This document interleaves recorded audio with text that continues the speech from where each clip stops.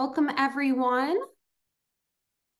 This is the third webinar in the NARUC-NASIO DER Integration and Compensation Initiative. We are so happy to have you join us today. We'll be getting started in just a few minutes.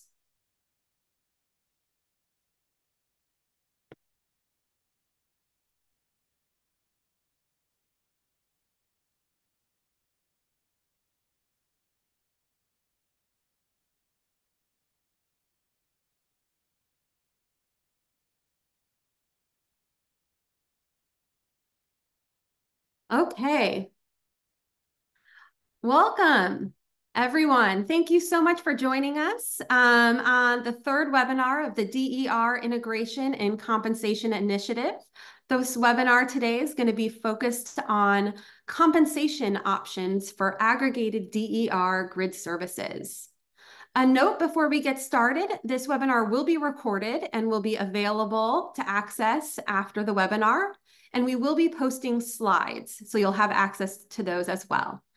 But to start us off, I'm going to be passing it on to Kirsten Verklas at NASIO.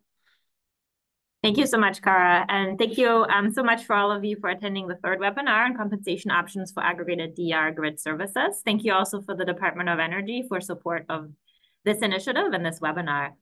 Before we get started with our excellent speakers, I just wanted to highlight kind of the level setting of why we are embarking on this initiative. And if you want to go to the next slide, we're going to start by really kind of highlighting what the problem statement is that we, NASIO and NARUC, are trying to address. You all are certainly aware of this. I don't think I will be telling you anything new, but the current and anticipated growth of distributed energy resources, or DERs, and the introduction of aggregated DERs into the wholesale market as a result of FERC Order 2222 is really fundamentally changing the way that the grid is planned and operated. And so you all, policymakers at the state energy offices and regulators at the public utility commissions, are increasingly asked to evaluate, consider, and establish the rules and requirements around these aggregated DERs, as well as enabling policies and programs to bring those resources online safely and fairly to provide retail and wholesale services. And compensation is certainly one aspect of this consideration. So there's a lot of technical and economic issues that you are facing and that will require new information and tools to make these informed decisions that you're being asked to make related to the connection, technical operation, and compensation of aggregated DERs in the distribution, bulk power system, and wholesale energy markets. So with this in mind, NARUC and NASIO started the DER Integration and Compensation Initiative, and I will turn it over now to Jeff to talk a little bit about what this initiative is before we get into the webinar. Jeff? Thanks, Kirsten. Welcome, everyone. We're always pleased to collaborate with NASIO staff and their members on emerging and complex issues around the evolution of the energy system. This webinar is part of a new curriculum that builds on earlier work produced by the DER Integration and Compensation Initiative, which goes back to 2022. Our focus is on aggregated DERs, and as Kirsten said, spurred in part by Order 2222, but also on all the technology and policy developments in this space. Our objective is to help our members, NASIO members, NARUC members, with the important decision-making that they are in the midst of and will continue to be in the midst of around how DERs will be integrated into the electric system. And those are really going to determine the direction and possibly the success of more widespread reliance on DERs for the various regions and services and benefits that they provide. This is, our efforts to do this are supported in part by bringing different perspectives to contribute to the discussion. So these webinars are part of that. We're aided in this group by a small group of advisors from both our state energy offices and utility commissions representing 10 different states across the country, both within and outside of RTO ISO regions. So again, looking for a diversity of perspectives. The advisor group is helping us identify issues that are of greatest interest and most need to our members, but that doesn't mean that your input isn't also valuable. So if you have suggestions or recommendations or feedback on these efforts, please reach out to me or to Kirsten so we can continue to provide valuable resources for you. We have a website. We will put a link to the website in the chat. We have a question already about slides. They will be available on the website as well as a recording. And with that, I will turn it back over to, I guess, Kara, and we will see you later. Great. Thanks, Jeff and Kirsten.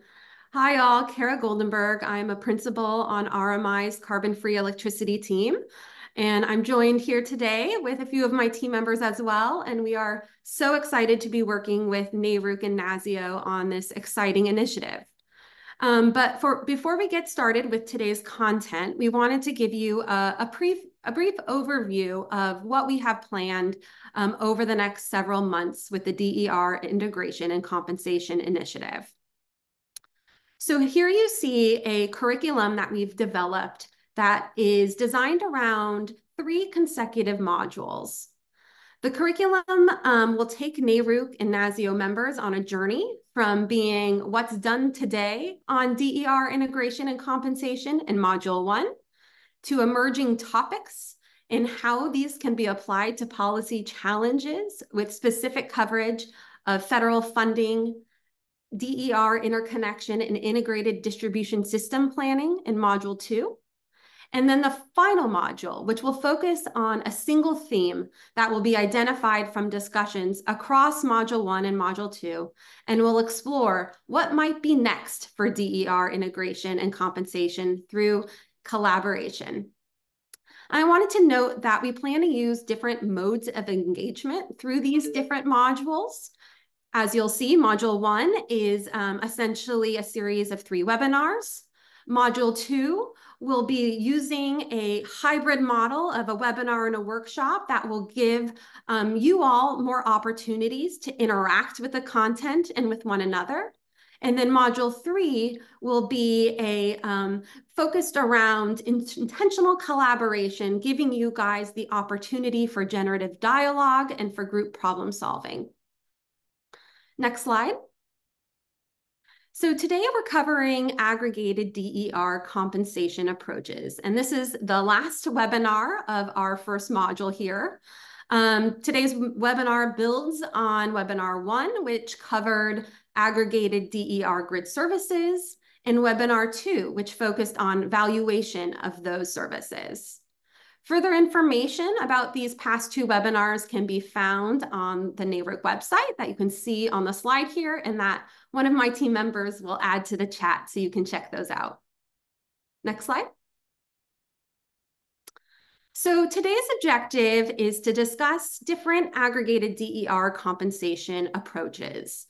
That is how to effectively pay for grid services and the financial mechanisms involved in doing so.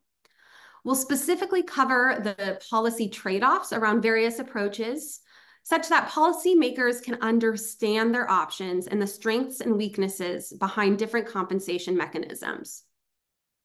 We're very fortunate to be joined by an excellent panel, moderated by Vermont PUC Commissioner Riley Allen, who will offer some opening remarks on this topic in just a moment. We'll then hear from Travis Kavula of NRG, who will provide an overview of different approaches to aggregated DER compensation. And then we'll have an opportunity for a short Q&A after his presentation. And this will then lead us to our panelists for the day, Pete Polonsky with the Hawaii PUC and Carmen Best with Recurve, who will provide presentations on their experiences with different compensation mechanisms. Commissioner Allen will then pose some questions to the panel before opening it up to audience's questions.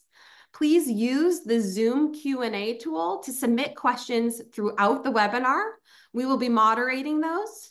Those questions that are easy to be answered, we will go ahead and answer those in writing.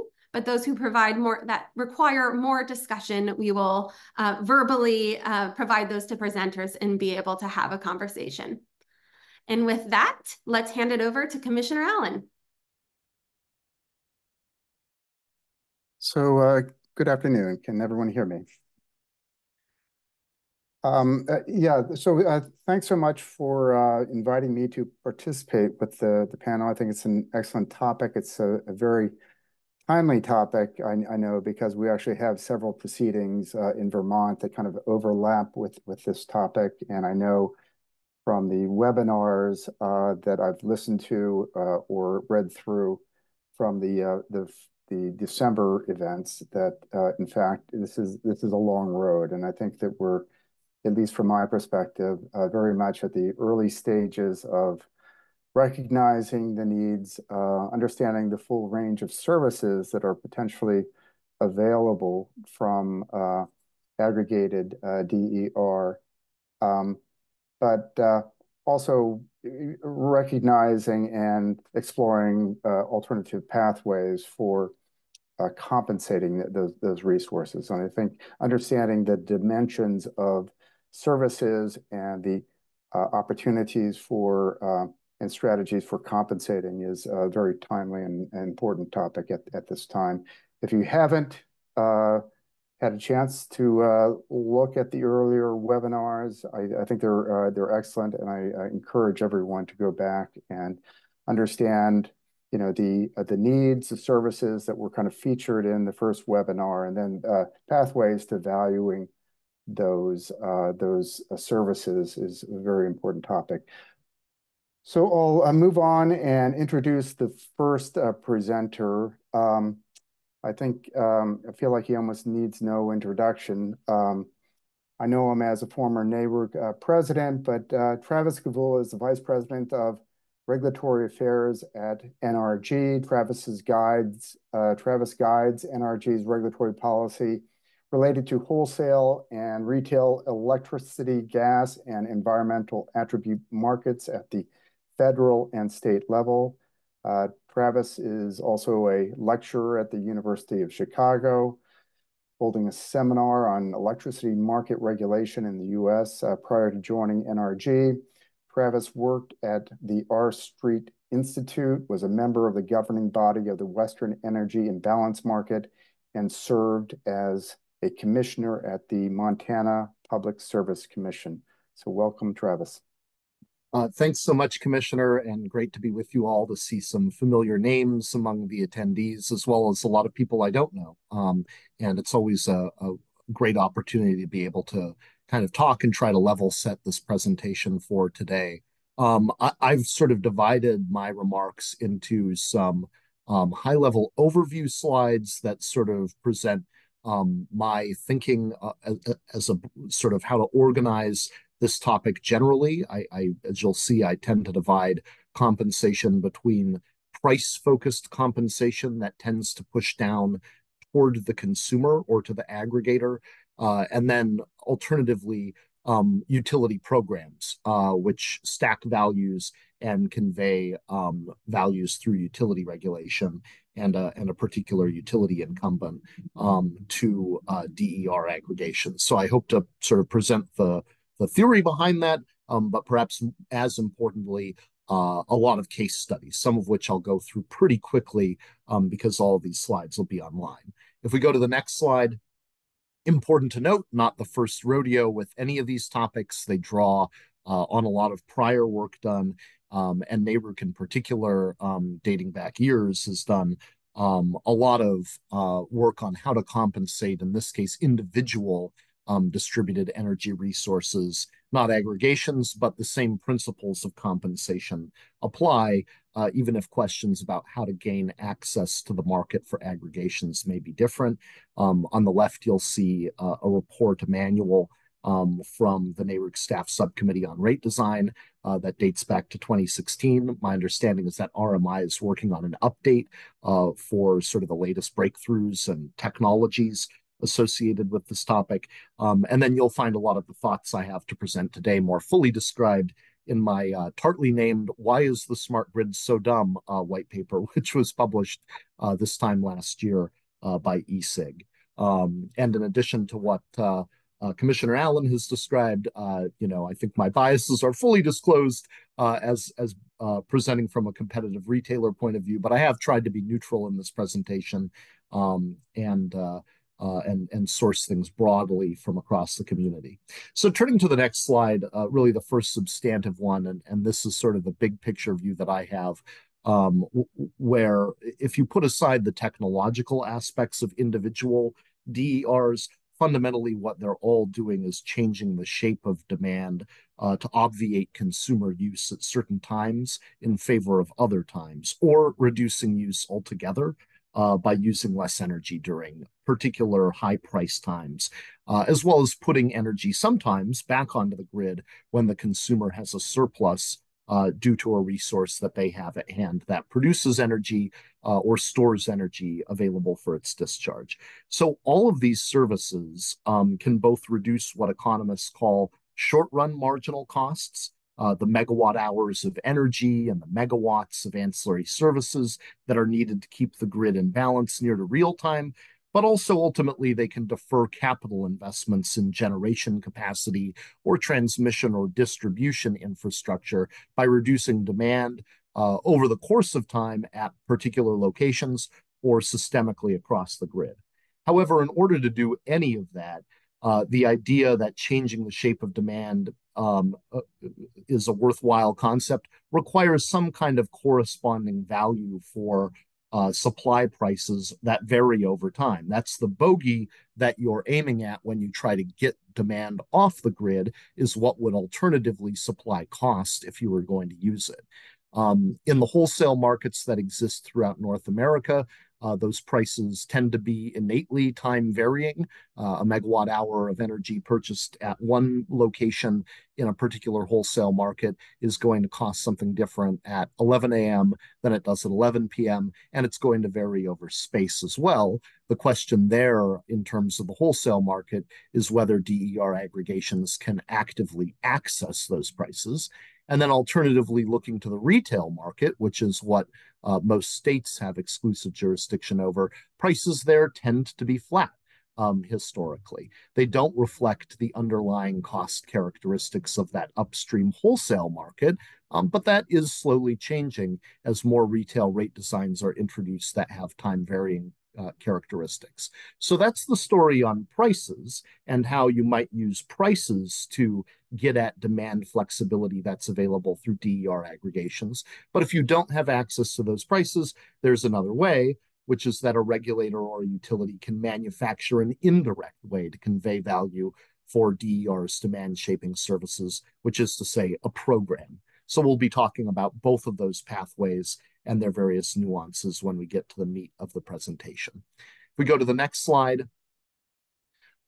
it's important to note that recent trends in supply as well as demand, supply becoming more volatile and intermittent due to the growth of renewable resources, and demand growth through electrification that's driving up net of net, the peak demand in many markets, indicates that the demand side of the market should have an increasingly obvious role to play. And this is certainly not just a theory anymore. You see a number of ways in which prices matter according to the people who are trying to keep the grid in balance. I took note of it's about a year and a half old at this point, but PJM's white paper on the energy transition notes that if you got retail rate design to a place where load shape was shifted, you would be ultimately tripling the value of solar coming online for capacity purposes in the PJM market. In Maryland, you've seen a comprehensive study done around time of use pricing that indicates that time of use pricing that directly faces retail customers can reduce peak demand by 10% or more in the peak months of the PJM grid. And then finally, you see New York, which has a very ambitious climate agenda, estimating steep reductions in the increased cost of decarbonization if you did have more efficient rate design. Whereas if you just put on a lot of megawatts of demand onto the grid without those price signals being conveyed to demand to flex, you would ultimately end up with a cost that's 1.5 times what it really should cost to decarbonize the New York electricity economy. So let's move on to discussing prices first. And there's two components of this. What do retail prices convey versus what can wholesale prices convey? In it beginning sort of on the right-hand side rather, the basic principles of economics sort of suggest that prices in a competitive market disregard the sunk costs If what it costs to produce the last widget needed to satisfy consumer demand is $5, then in a competitive market, the price is going to be $5. But that is, alas, not how rate making for monopoly services tends to work. That economic principle tends to be well reflected, usually, in the wholesale markets for energy and capacity. Those are marginal cost based auctions that reflect marginal cost for a given interval of time. The real time electricity markets every 15 minutes or every hour in the day ahead market, for capacity at a bit longer of a timestamp. And then transmission rates coming out of the wholesale market really reflect some of the principles that are more associated with retail rates, which themselves are prices, but are subject to a different model of economics. Fundamentally, they're about recovering, if we look to the left-hand side, collecting the embedded cost structure of a utility. So a century-old problem in utility regulation is really how to align rates more with marginal cost, which should allow demand to participate and thus reduce energy usage during times when marginal costs are highest. In retail competition, some of the aspects of rate making are substituted by retail competition, which can take on a dynamic that's more associated with marginal cost pricing. But fundamentally, if you're engaged in the act of rate making and the collection of a revenue requirement, which is what NARUC members are all about, then you're fundamentally engaging in the question of how do I recover not just the marginal cost of energy supply, but all of the things that the utility has invested in. And a key question when we're using rate making powers to set prices for demand, to encourage demand to be flexible, as well as to be fairly compensated, is how to take those embedded costs and reflect them in the prices that face demand. And the primary way we do that, turning to the next slide, is by time of use prices. And we'll get into exactly how you take cost elements that are embedded in traditional rate making and reflect these in time of use rates. But I just wanted to show this example from one of the jurisdictions in North America that has the longest running experience with this, the province of Ontario, to give you a sense. Ontario's long had relatively flat 2-to-1 ratio time of use rates, which is the lighter blue bar on this slide. It's recently moved to an opt-in rate with ultra-low overnight rates to induce the adoption and the flexibility of electric vehicles. That features a breathtaking 10-to-1 ratio of on to off peak prices. And you better believe that consumers are going to cause the demand that they have in their houses to respond accordingly, both EVs and other devices. Going to the next slide, deserves to be noted that generally conveying these more time-limited, nuanced prices to consumers, not always, but generally requires the adoption of advanced metering infrastructure that can actually read customers' energy use at a more granular time interval. And across the United States, we've seen a growth in the deployment of AMI infrastructure at a relatively high clip. About 75% of customers now have AMI deployed at their residences, but only 3% of customers are faced, and this is a couple of years old, this data point, with time of use pricing that indicates any differentiation in the prices they use. That number is, however, increasing, and that's primarily due to the 5 states that are highlighted here that have decided to adopt time of use pricing as the opt-out rate. In other words, consumers on residential service served by utilities have to take time of use pricing unless they actively decide not to and let their utilities know. And I've indicated those states as well as the year in which the decision was made to adopt that policy. Implementation is delayed in some of these places over the course of time, though in California at this point it's fully rolled out. If we go to the next slide, that way. There we go. This is just an illustrative rate. I want to stress that this is not an actual time of use rate, but this is how a state regulator might put one together in conventional rate design. And I've decided to pick on National Grid in Massachusetts simply because they have New England has a significant variation in on and off-peak energy pricing and seasonality to its energy pricing, and it also has very expensive transmission costs. So in this model, I've taken the NARUC manual on cost allocations advice and classified all transmission as demand related. I assume that peak demands will occur during the on-peak energy hours. And I've allocated all of the transmission costs of the grid, as well as all the capacity costs of the grid, as well as the actual on-peak energy prices, as opposed to the off-peak energy prices, into the on-peak rate that a consumer might pay if they were a Massachusetts National Grid customer. And then I've taken the non-demand related price component in utility service supply costs, and I've just left that as the off-peak price. So here you can see in summer, you would achieve a 4-to-1 ratio of on-peak to off-peak pricing. If you adopted this time of use rate, you would achieve about a 3-to-1 ratio in the wintertime. Again, sending a price signal that tells people to get off the grid, reduce or shape your usage outside of on-peak price intervals during those on-peak hours.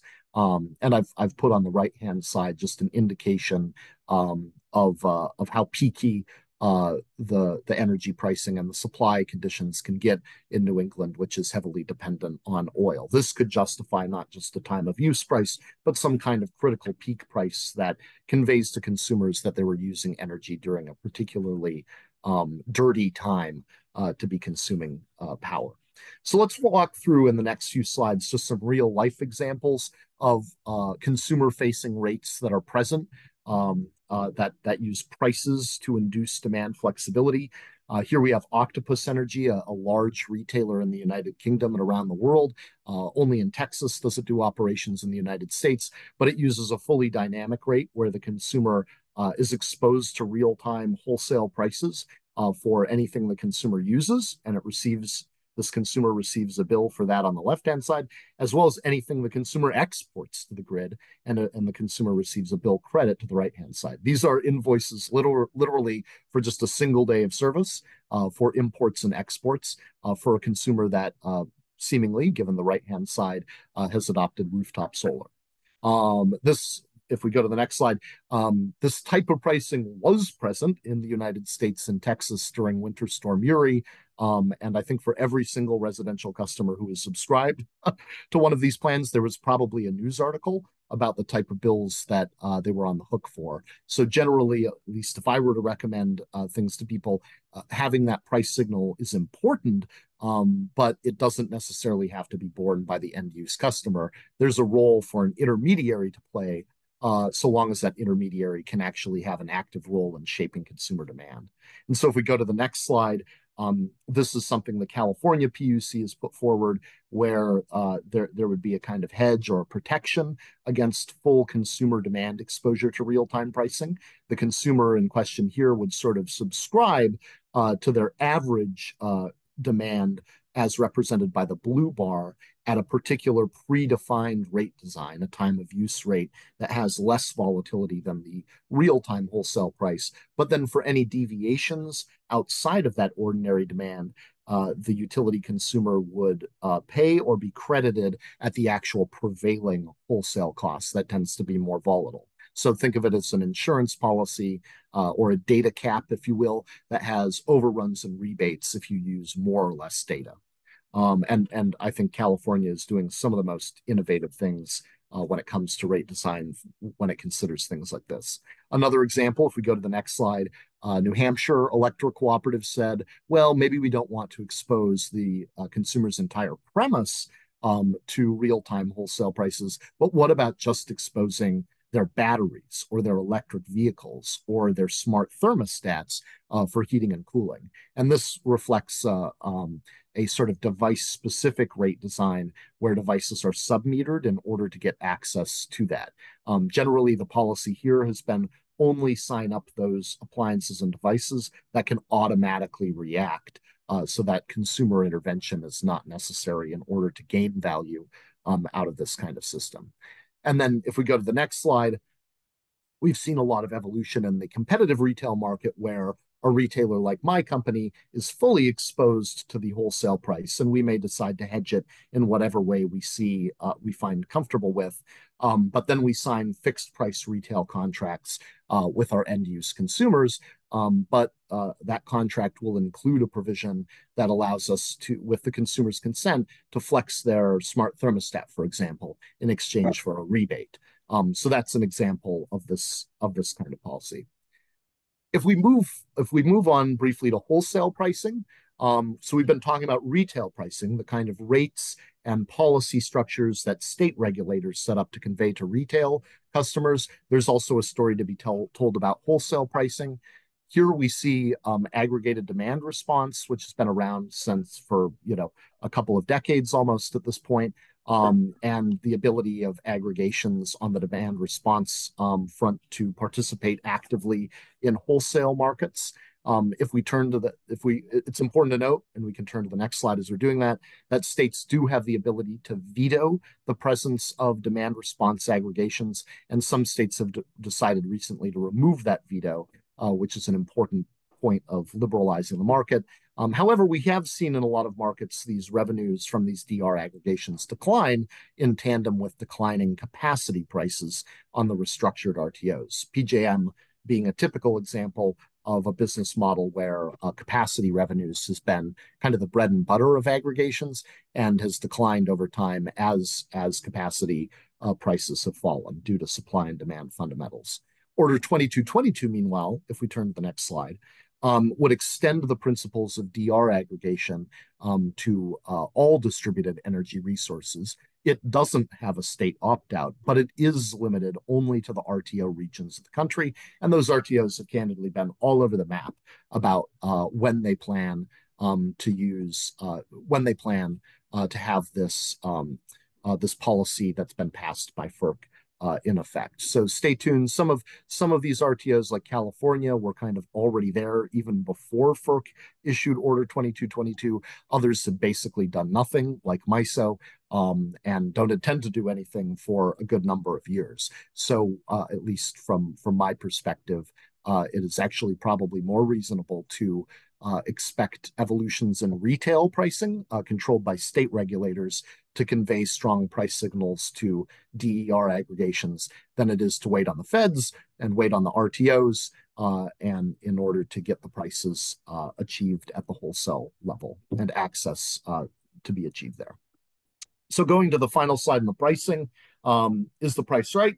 I think price-oriented ADR businesses, in order to make their business model work, they need prices that are time varying. They need prices that reflect marginal cost rather than being flat and non-time varying. And the fact remains that in most states, most prices are flat, and you don't have widespread adoption of time of use rates or even more peaky rates to indicate value for demand flexibility. Second, it's important, if you're going to use prices, that they express the full range of value for ADR, not just energy pricing, but also transmission and distribution pricing. And then finally, retail competition and RTOs tend to be quite useful if you're going to have price-oriented ADR. It's not necessary that you have retail competition in an RTO, but those institutions do promote innovation and remove certain barriers that are otherwise present in the vertically integrated incumbent utility business model that will tend to restrain the ability of demand to find value. And the one asterisk about that is, of course, if you are a vertically integrated monopoly regulator, you can nevertheless cause your monopoly to adopt time of use rates to signal the value of ADR. So let's move to programs very briefly.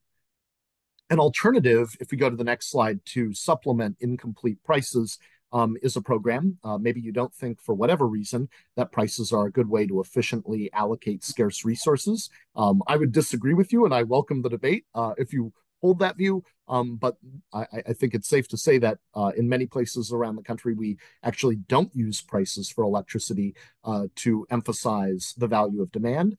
And if you don't do that, then you can always stand up a program to do what prices could be doing, probably should be doing.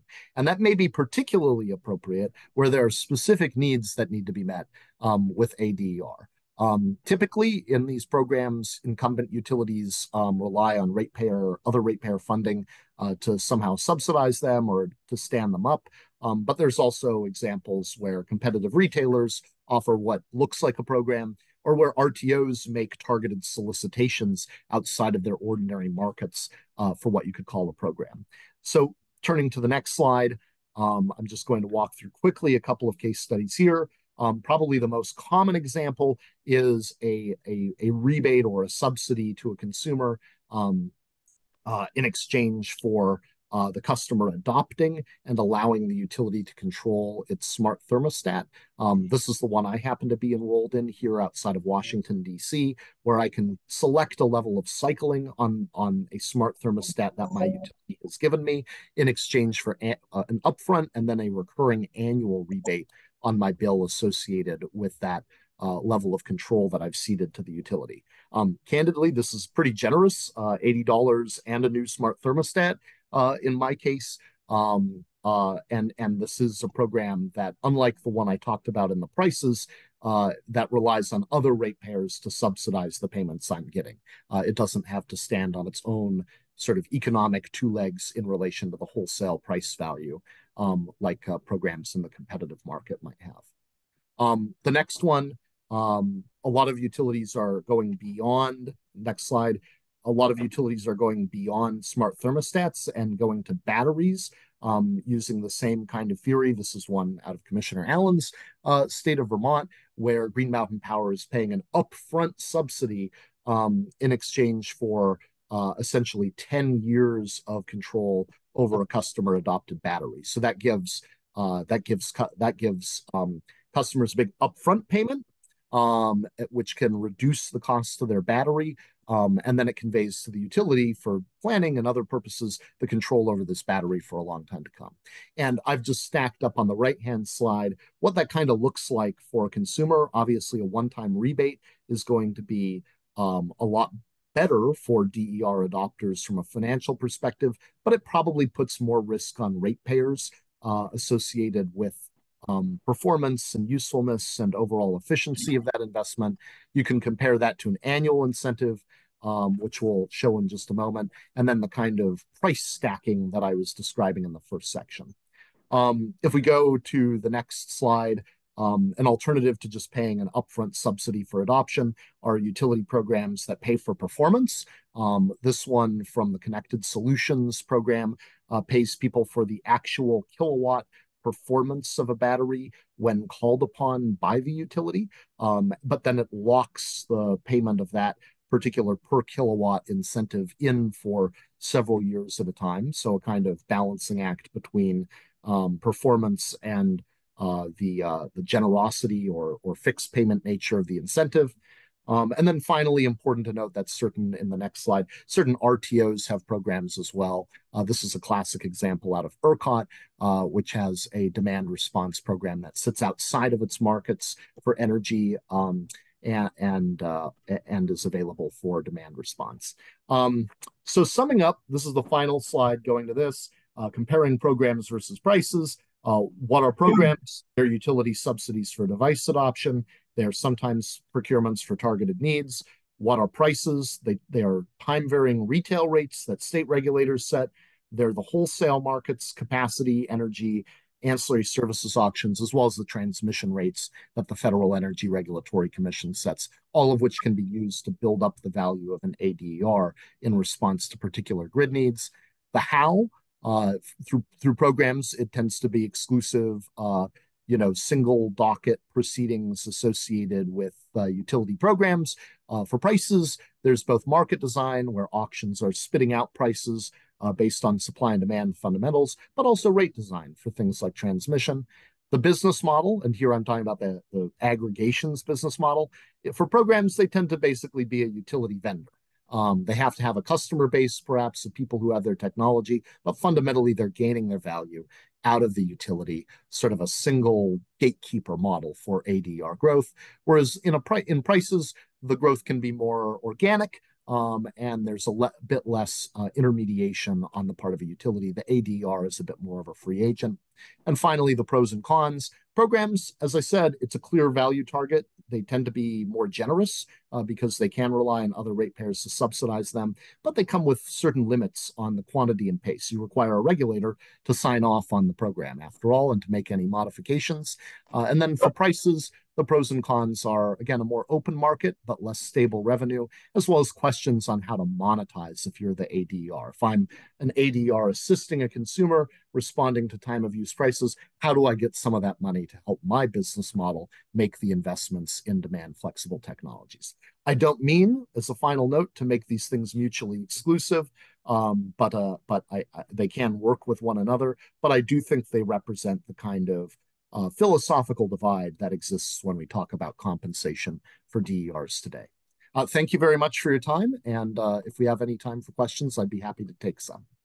Thanks, Travis. Yeah, we're running a little tight on time, but I did want to cover at least one question. There's one question that was really about time-varying pricing and equity consideration. So implications for low-income customers relative to higher-income customers. And I'm going to couple that with a question that I had around the opt-in versus opt-out framework, and essentially if you can kind of touch on both of those topics, the importance of one versus the other, and how they can apply and be relevant to conversations about low income rates.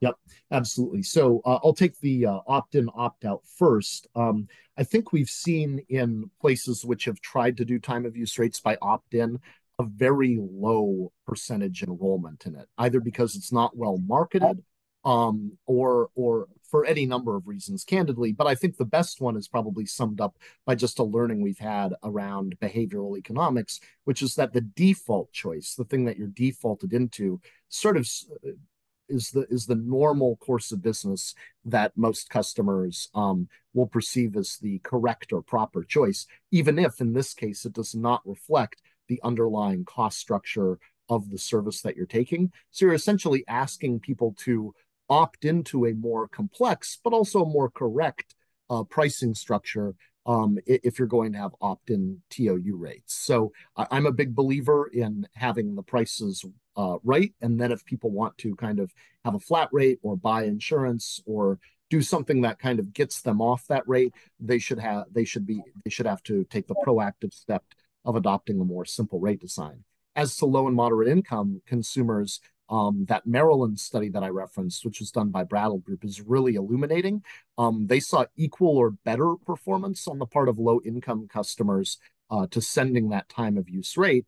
I think that makes sense, probably because energy use is a higher percentage of consumers' disposable income in those income brackets, and it's easier to shape consumer demand when you're actually sensitive to that kind of cost, whereas higher income earners may have more automated devices that allow them to respond, but they're also probably less price sensitive than those customers. But the empirics of it seem to demonstrate that low income customers have an equal measure of response to and ultimately then higher savings as a result of time of use rate adoption.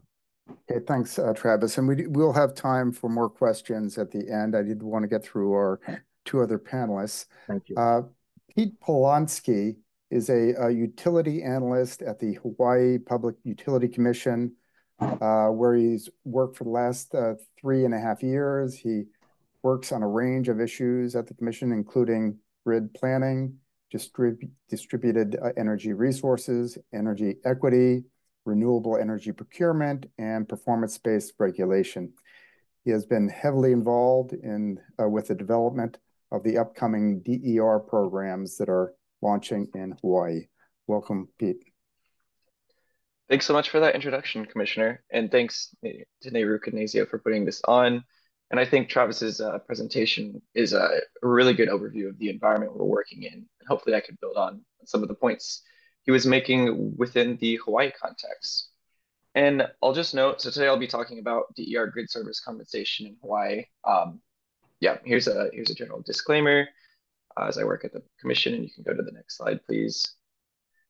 Yeah, so a bit on the Hawaii context. So as you can imagine, Hawaii has a pretty distinct context for the electricity market compared to most utilities and states across the U.S. We are a set of disconnected islands. FERC Order 2222 does not really apply to Hawaii. Just in general, we do not have any RTOs.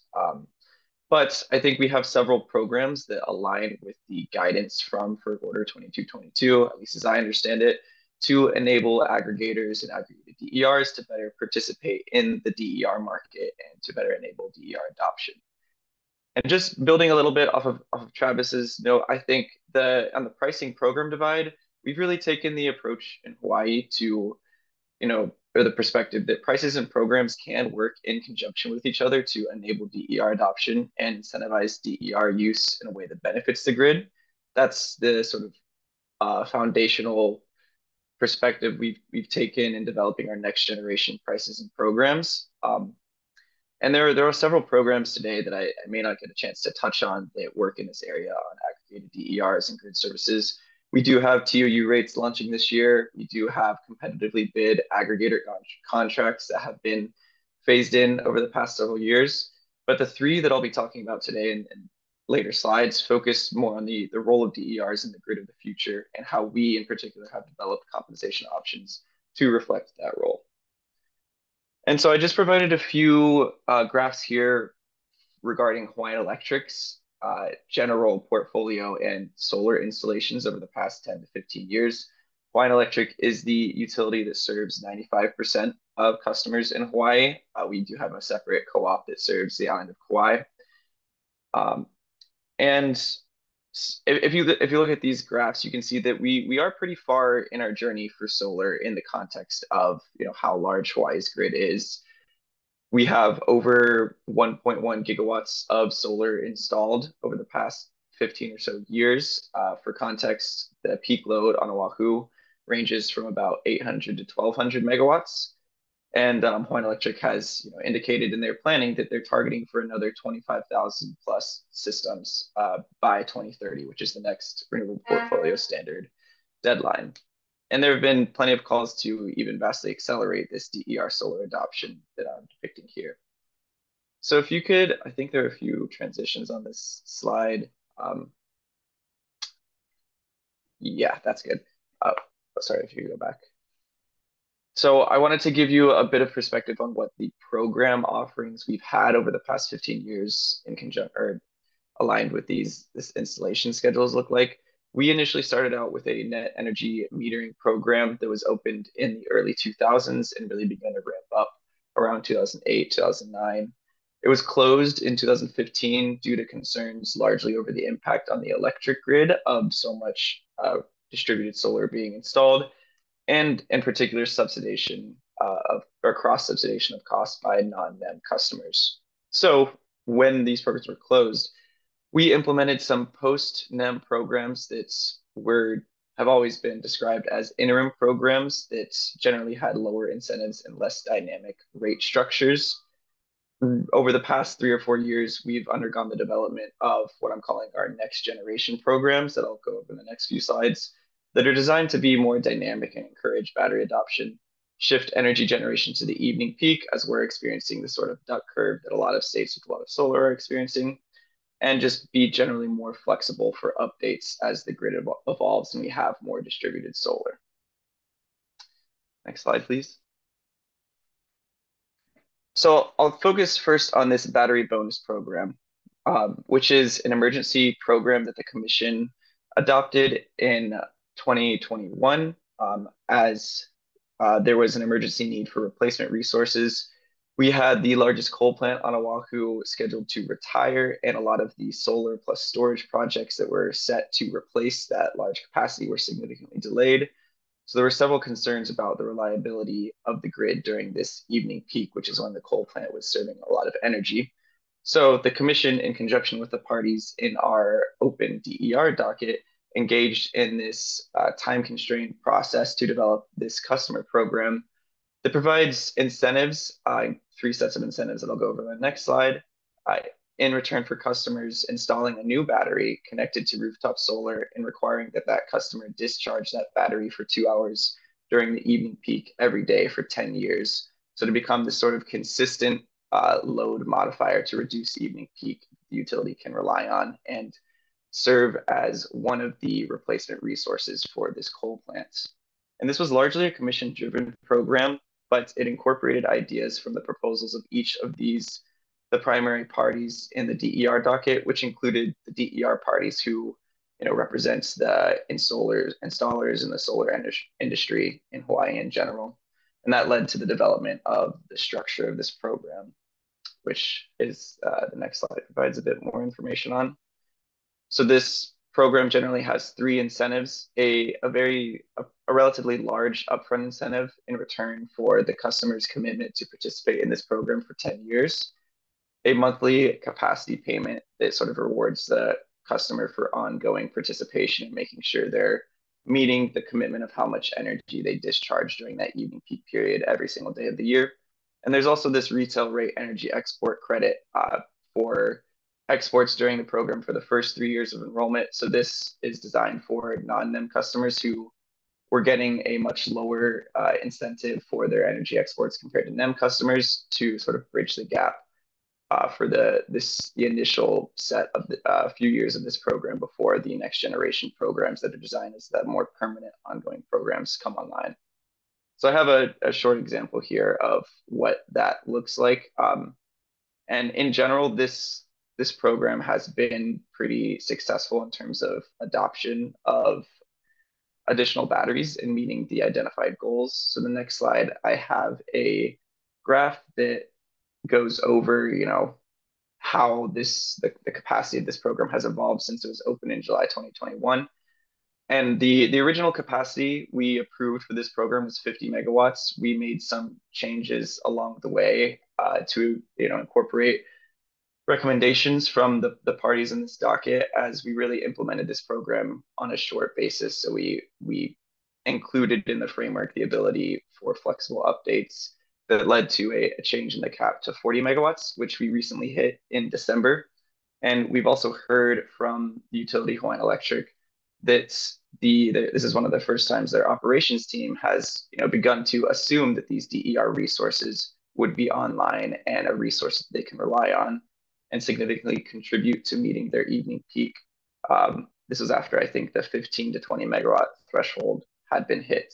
And this was exciting for us as a commission, as we have pushed publicly in our decisions and orders for Hawaiian Electric to better integrate DER resources into their portfolio over the past 7 or 8 years. Next slide, please.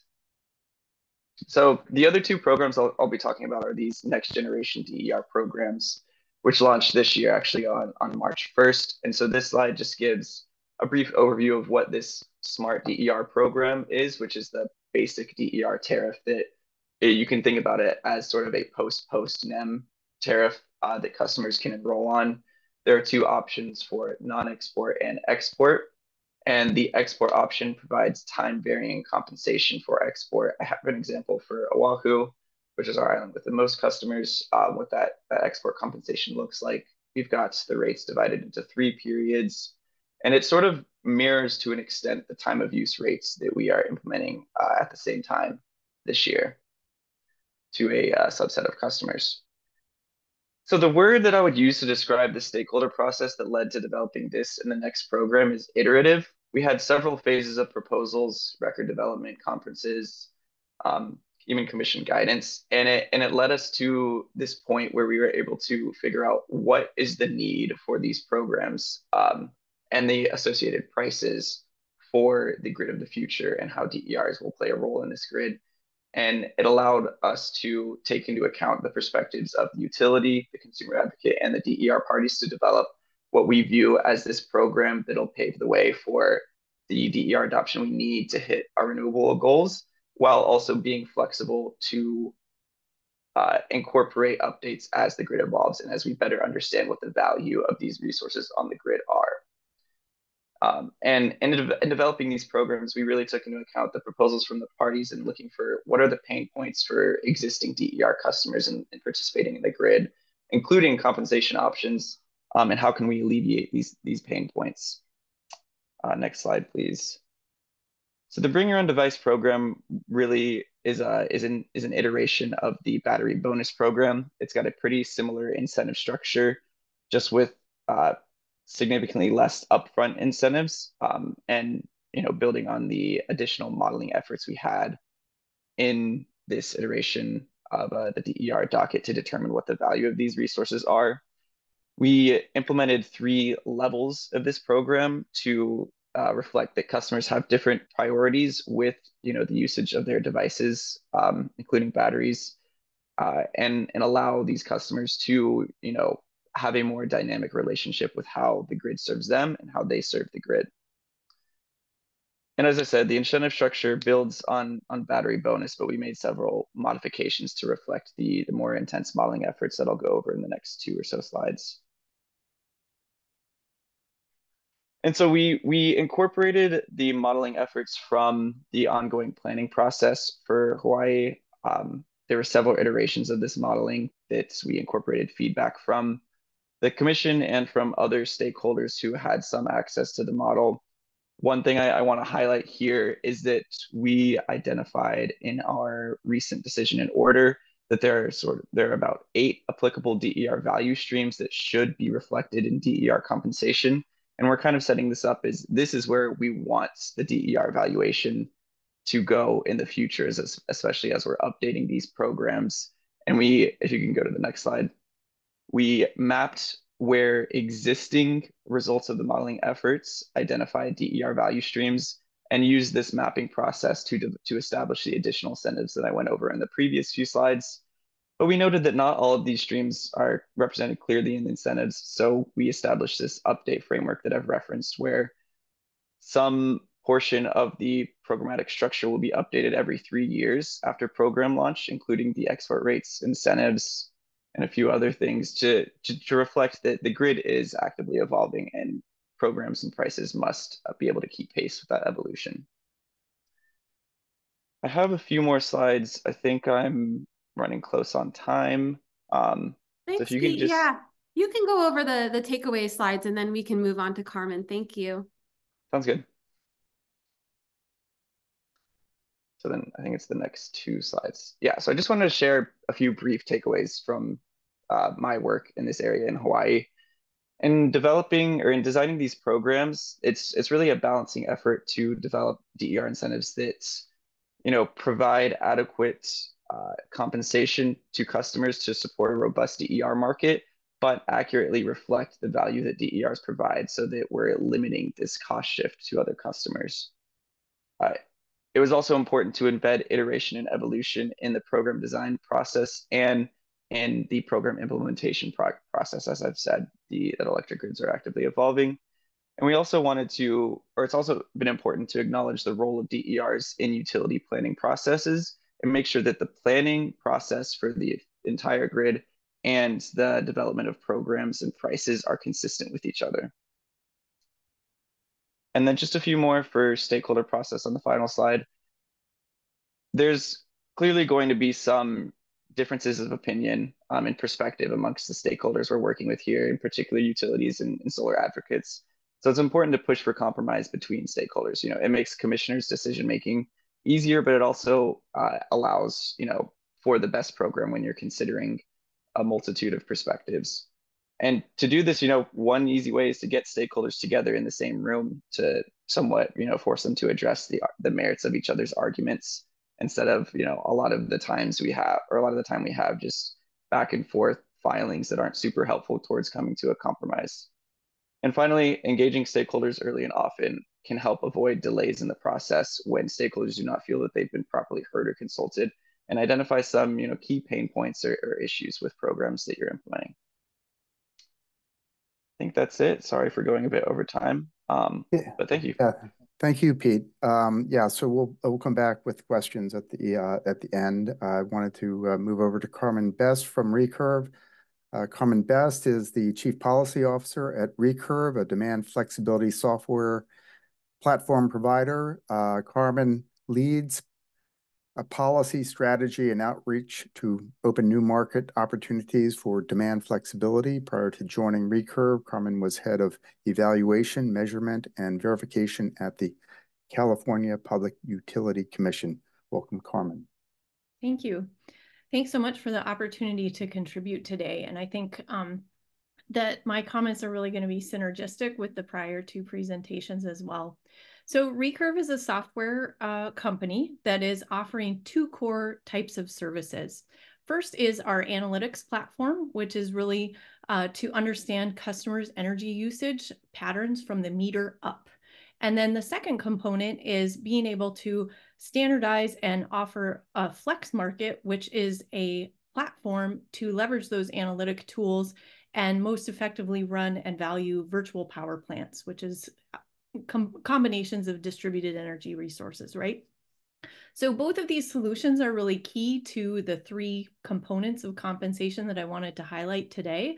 Having a price and value like we talked about earlier, and then also having consistent measurement and verification and validation mechanisms so that everyone has a common view of what performance is. And then finally, having structures like our the demand flex market that I'm going to talk about that is really technology agnostic and business solution agnostic as well, so that a wide range of innovations can come forward to be delivering the value and services that are needed to animate the clean energy transition. Next slide, please. So Recurve's purpose in this market is really to drive greater parity between investments in supply side and demand side resources. We believe that compensation really should be as equivalent as possible, but still recognize the unique benefits of each. Next slide, please. So when we're looking at where you could be valuing these resources, most cases, and this is drawn from my past experience of managing energy efficiency programs, most of the time we're looking at them as a load modifying resource, and we're compensating for the wide variety of the value stack. It is possible to bring them all together, and it's being done in a lot of places for the purposes of integrated resource planning, for example, and that type of construct. And it can also be complemented with supply side short-term impacts, as Travis and others had pointed out in the ISO and RTO sort of construct, where you're looking at energy, capacity, and ancillary services. What's exciting about the demand side is that there are ways that we can be fitting all of these pieces into the stack. And that's really going to be dependent on the jurisdiction and the entity that's engaged as a market sponsor. I'll highlight that term a little bit later. But we found that it is possible to synergize these and motivate the market to deliver the combined value without having to have a plethora of separate programs running around your state or jurisdiction, which can cause some market confusion. So next slide, please. Envision a scenario where you could have the avoided energy and capacity cost forming kind of that base value of the resource, and then other values could be stacked on top of it. Things like air quality or carbon value, things like social goods like equity or resilience or microgrids, or the types of value that microgrids could provide to the grid. And in a program construct, I guess using Travis's term, you could even be combining these funding sources to they could be coming from variable sources, and they can be presented to the market aggregators to synergize this value for customers, and in turn enabling them to go deeper or wider with customers on their individual energy journey and create the cash flows to keep it going, even if one or another sources of these funds kind of dry up, say federal funding, for example. This sort of construct I liken it to a sign of the willingness to pay, as it were, for the long-term value that folks can build around for DER solutions that are going to be meaningful for customers. And one of the examples I wanted to highlight, next slide, please, is how we've operationalized this construct in the market access model. This too, like the example provided in Hawaii, was animated by a summer reliability situation in California. And through regulatory filings and idea generation, the market access program model was put forward as a potential solution for summer reliability. It was really mirrored after Recurve's Flex Market, which was adopted by a CCA in California. And it is funded via efficiency programs. So that's kind of the core compensation mechanism. And it's all of those energy funding sources are derived from the integrated resource plan, which is also carbon optimized and leverages the avoided cost curve for evaluation of all the DERs or all the energy efficiency and demand response in California. So in a nutshell, the demand flex market is an open pay-for-performance marketplace where aggregators or trade allies or contractors receive incentive payments for saving end-use customers energy. And we're measuring it at the customer meter when and where it's most needed for the grid. So it has a time valuation component to it, and it's also can be optimized around geographic and other demographic metrics as well. Flex markets can include energy efficiency or demand response. They can be electric and gas, or they can also be oriented to greenhouse gas emissions, for example. So all kinds of different devices can be coming into play, different business solutions that are managing devices and are optimizing them in different ways can all come and play in this marketplace and deliver value. The Commission recently adopted this within their full efficiency portfolio, and the quote that I added here kind of highlights some of the attributes that they really liked about it. Lowering barriers to entry, for example, opening up possibilities to experiment with different types of technologies, and compensation structures for utility or for customers was also one of the reasons why they wanted to adopt this model going forward. So it survived the summer reliability and delivered really big impacts. And then it also has been adopted for the long term. Next slide, please. Another one component that was just spoken to in the last presentation too of these continuous feedback loops. One of the ways that we're operationalizing that is making sure that there's a standardized measurement and verification framework that's adopted at the outset. So what we're doing is quantifying the change in energy consumption that's derived from both short-term event-based responses and long-term interventions. And then we're able to use that to parse out the value based on the market sponsor's need. So that big value stack, there are components of it that might be short-term, there might be components that are long-term, and then you can add them together to create the aggregator compensation framework. Next slide, please. So what this looks like in practice is essentially there's 4 parties that are operating in a flex market. There are market sponsors, that's the entity that wants to get this resource for whatever reason they might be needing to do it. The transactional platform provider, measurement, verification, and settlement, that can be typically us. And then there's the aggregators that are providing the services to customers. And then of course there's customers that are busy reaching their own personal energy goals in partnership with aggregators. And all that information is going back to the market sponsor. Next slide, please.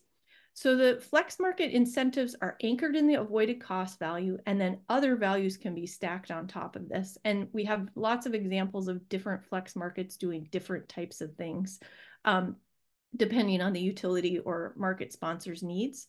And the event-based response payments are offered based on agreed upon rates or price or impact that's measured at the site using the consumption data from the advanced metering infrastructure.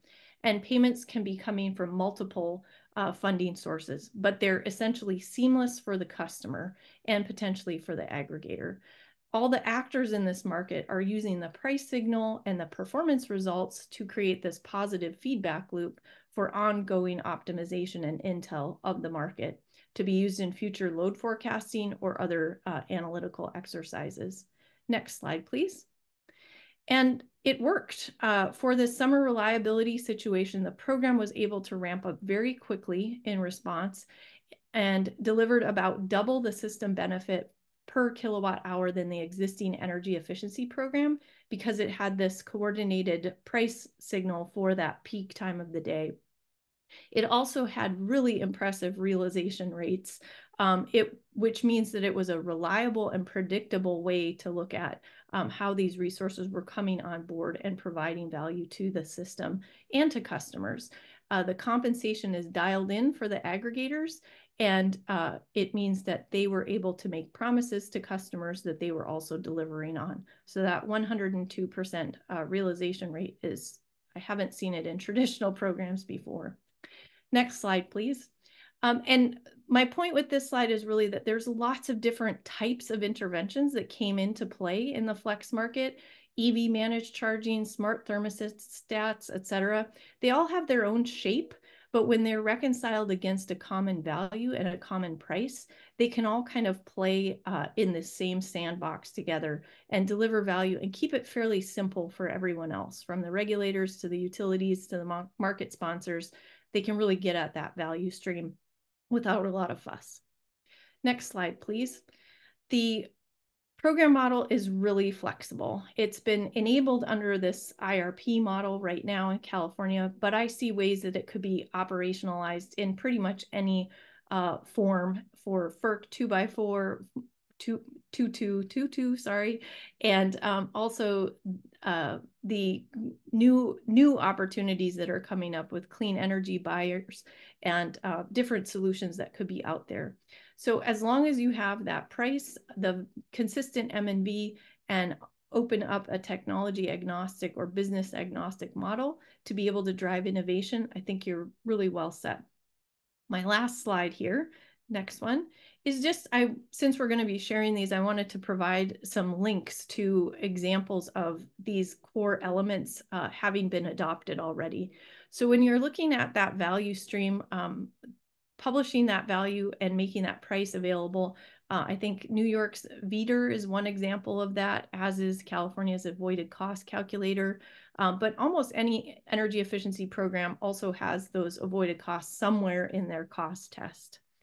With respect to the measured outcomes as the default and utilizing M&V, it's exciting to see that federal initiatives like the IRA Homes initiative has a measured pathway requiring open source M&V as well. So that's one way that you can make sure that you're seeing the value of these interventions and can use them as a grid resource. Kansas also recently adopted an order where they said that their efficiency programs need to be measured by default. And they weren't the first, but they're one of the most recent. And I think it's an interesting move in the industry to make sure that measurement is kind of a core attribute of these programs. And then finally, making sure that you have streamlined and technology agnostic and business agnostic pathways. I think the market access model that I described here today is a great one, but there's lots of other ones that are also out there that are illustrated in integrated demand side management strategies. And then also just general performance-based regulations are also a mechanism by which you can be focusing on those outcomes and not necessarily all the prescriptive elements of implementing DER programs. And I will stop there. I too, apologies for going over a couple minutes, and I look forward to comments and questions.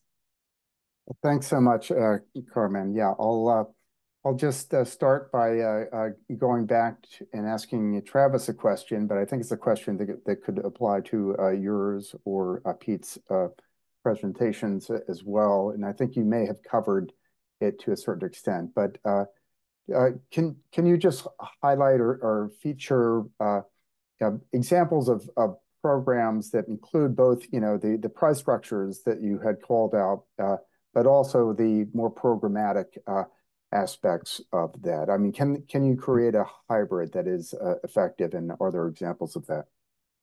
Yeah, I mean, you certainly can. I think that California's time of use rates, which are default opt-out rates, and that have a few different permutations, are clearly influencing when people charge their electric vehicles, or the degree to which they adopt programmable devices that don't really need to be smart, but they assist in kind of behavioral responsiveness to the relatively static time of use price signals.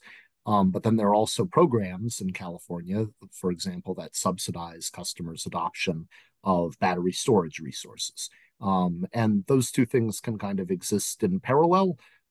They can be kind of mushed together, like Carmen is talking about, but they also don't have to be. They can be rationalized by individual consumers' disparate behaviors about what kind of devices to buy and install in their home. So I'd offer that as an example. I mean, in general, you probably will see, situations where both prices and programs are effectively pieced together in order to maximize the value of DER. Thanks, Travis. Pete or Carmen, do you want to comment on that? I have other questions to covering your presentations as well. Yeah, I can just add from the Hawaii perspective that this is exactly what we're doing with these new programs that I highlighted. I don't think I included in the slides, but one portion or one component of these programs is that customers enrolling on these programs will be defaulted onto the time of use rates as well. So they'll have both the time of use rate schedule when they're buying energy and the time varying export rates when they're sending energy to the grid. So we've kind of integrated them to some extent and use a lot of the same like foundational principles in terms of price, in terms of the methodology for developing these rates when we're developing both of those programs. Yeah, just to chime in very quickly, I think it's important to have options for customers too. They're going to have different ranges of interests in giving control of their devices. And I think when you can have options to settle at the meter, it potentially opens up a wider range of interventions, especially for that long-term efficiency play from my perspective. Thanks. And I had a question for Pete, related to the program and the evolution of that battery program to the BYOD program. I know that there was a significant kind of recalibration, especially of the upfront incentive payment. And in my mind, this is just kind of classic rate design, but I would appreciate a better articulation or more articulation of why that change. I understand that probably the program was overheating, and it had a time limit. But I assume that the original program was covering essentially the cost and was cost effective. Am I right? Yes, definitely. And I think it's, the original program, we are requiring customers to participate in this for 10 years. And I think as part of that, we can, allow cost recovery to be amortized over that 10 years. So we can allow a higher upfront incentive. It's certainly a much lower upfront incentive for BYOD, and that reflects the additional modeling we were able to do with additional time. And the new resources coming on the grid. We also included a much lower commitment for customers enrolling in that program. So I think that's sort of one reason I think it's, the distinction in incentive levels. It's partially what value we are able to determine from the methodology, but it's also what are we asking customers to do for this program and what is, realistic to expect customers need to enroll in this program based on what we're asking them to do. Thanks, Pete. Now, I wanted to bring the conversation back to what I think of as kind of an actionable level for regulators and utilities. Want to just ask the question: Are there kind of promising next steps or pathways that you would recommend utilities that want to be essentially moving more ambitiously in the directions that we're talking about to be taking as first steps? I'm going to put that to Travis first. Yeah, well, I'll be the one to pitch time of use rates, I think, since that was such a prominent part of my presentation. I mean, I really think it does begin with trying to have rates that don't tell the basic lie to customers that any kilowatt hour you use is the same cost as any other kilowatt hour you use. And frankly, a lot of the programs we've been talking about sort of build on and augment those basic pricing principles. I mean, one of the reasons we don't have time, or we classically have not had time of use rates, is simply because we didn't have the metering infrastructure to be able to accommodate that price signal.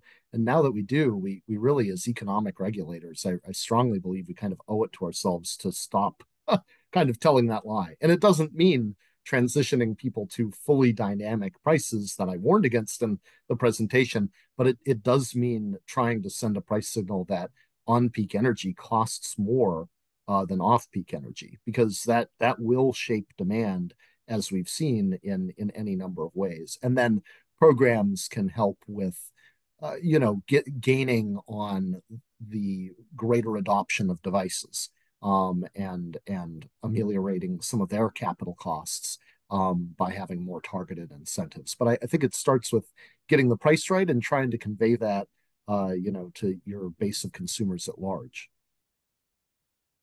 I'd piggyback on that to say, let's use the AMI data that's at our disposal. We're getting to like really high penetration rates in the country.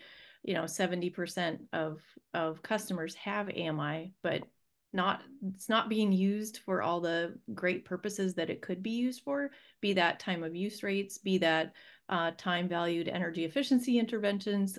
The corollary of flat incentives is very much alive and well in the energy efficiency world, where fixed deemed incentives for technologies, it doesn't really tell the whole story of the variable value that could be coming from these resources. So I think that's an important next step, and I'm really excited to see a few states considering that and adopting it in the context of a measured performance from their energy efficiency portfolios. Thanks.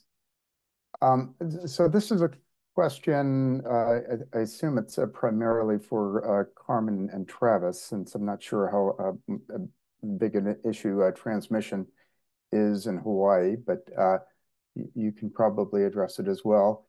Do you know of preferred standard methods by which utilities calculate avoided transmission costs related to distributed energy resources? So can we value the avoidance of bulk transmission? Yeah.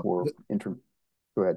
This tends to be a big piece of the missing value that aggregated DRs in general should be paid. In most places around the country, regulators have determined that transmission costs are demand related. And to give you a very specific example of that, you could look to ERCOT in Texas, where the transmission grid has a $5 or $6 billion revenue requirement, and that's allocated to utilities and their customer classes entirely through a methodology called 4CP, 4 coincident peak, which are the 15-minute intervals that are the peak load hours of the 4 summer months in Texas.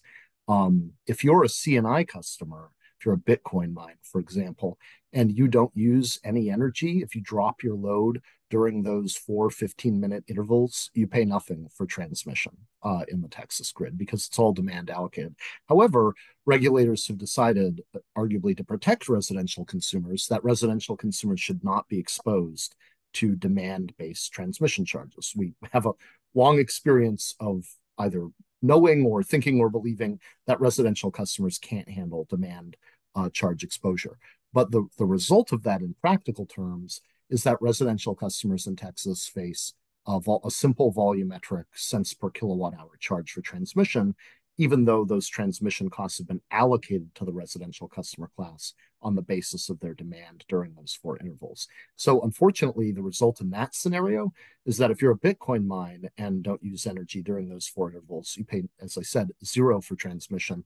If you did the same thing as a residential customer, you would only avoid 8,760ths of your total transmission bill, because the prices are volumetric and flat.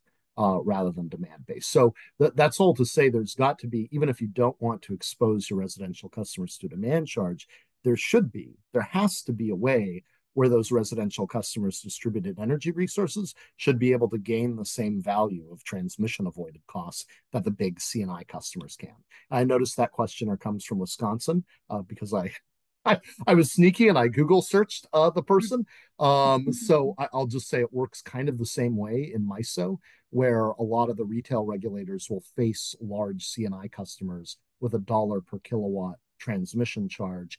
That gives them a big incentive to reduce their load during peak times, but the same does not apply. And there is no value to be gained as a residential customer through trying to avoid those charges. So it's a big, big piece. You need, and that is where some defendant people who are proponents of programs say, because we can't get pricing right for transmission, we need to find some kind of implied value to convey to these consumers when they do reduce their demand during those transmission allocative times, basically. Right. I would go so far, I don't know how one would do it necessarily, but I would throw out the concept that there's also a time valuation of being able to get to distributed energy resources much more quickly than some of the transmission backlog that we've seen.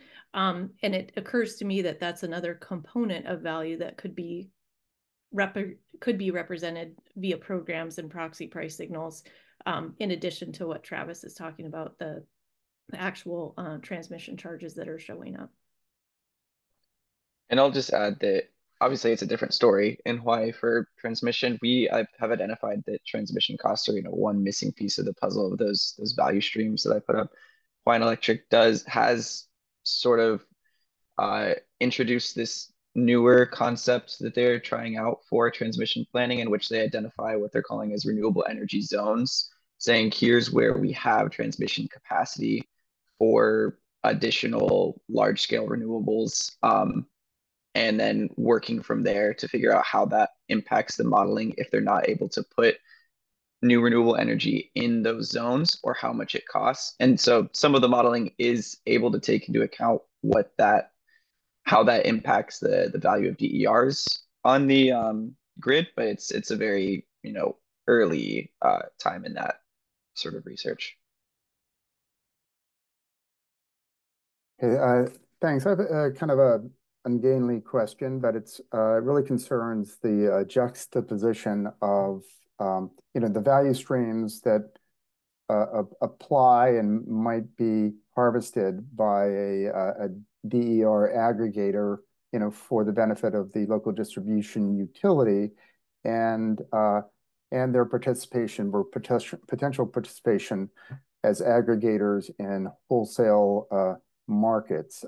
Potentially, is there a risk of double counting, or the risks of complexities that get a little ungainly when they are essentially chasing different potential markets or clients?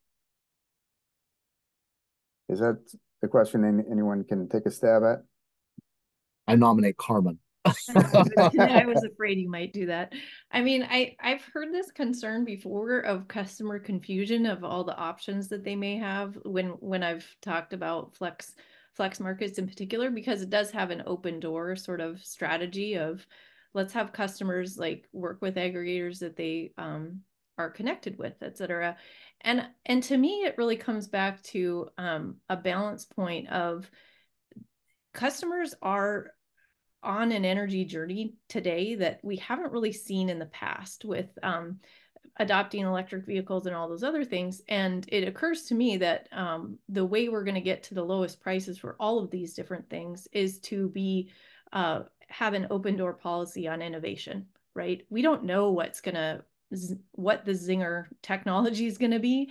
And if we stick with just one or two, like playing on my legacy again, the compact fluorescent light bulb, for example, from energy efficiency legacy days, there's a high chance that we're going to put a lot of investments into a single technology and then not open the doors for other innovations and different strategies that are going to be relevant going forward. And we're trying to solve a lot of things at the same time. So what I've really enjoyed watching with the flex markets is all the different types of solutions that have come forward. And as long as they can demonstrate their impacts at the meter and they can get customers to adopt them, they get a chance to play in the market. And we need all hands on deck.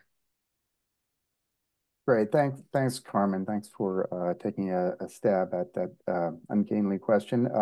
With that, I think we're going to have to close this out. I greatly appreciate all three of you participating in this. I know the audience certainly appreciated this as well. So many thanks. And I think I'm just going to close things out directly, unless Jeff wants to jump in at the very end. Yeah, And thank you. everyone.